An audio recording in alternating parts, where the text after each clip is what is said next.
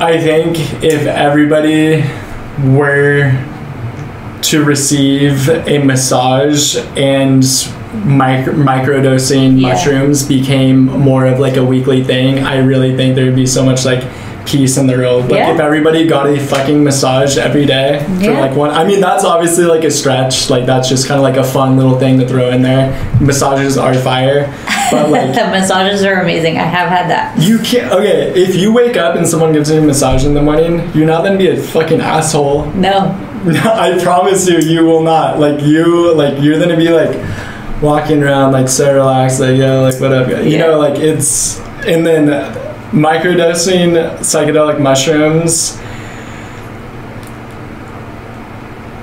it makes you are engaging with different pieces and elements of your brain that you had no idea ever existed. I'm not joking. I believe you. I'm not joking. I don't question that at all. I'm not joking at all. It is something like, I'm not saying do them every day. I'm not saying do them in large amounts.